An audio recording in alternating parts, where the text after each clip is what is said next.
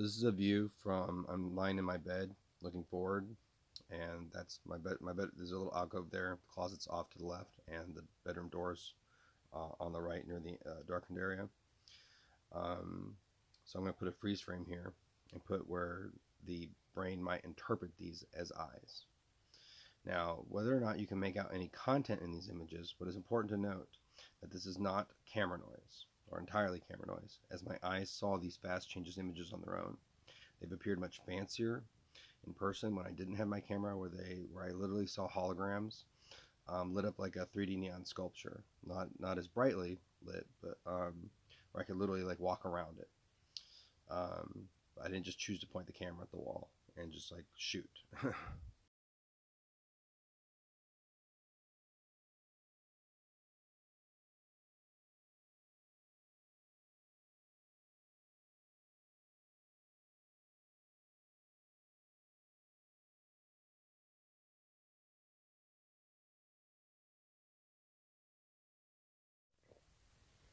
So this is a view of the wall above my closet, and whether or not you can make out any animated content or whatever, again, what's important to note is that I saw this with my own eyes, unaided, without the camera. I didn't just choose to point the camera there and then, in a paranoid state, like look through the camera noise. This is not camera noise. I saw it with my eyes.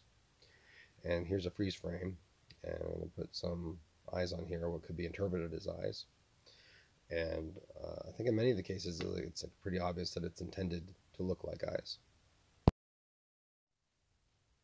But in any case, again, what's important to note is that I saw this with my eyes. A little bit less colorful sometimes, because Samsung's pretty saturated, but I saw this with my eyes.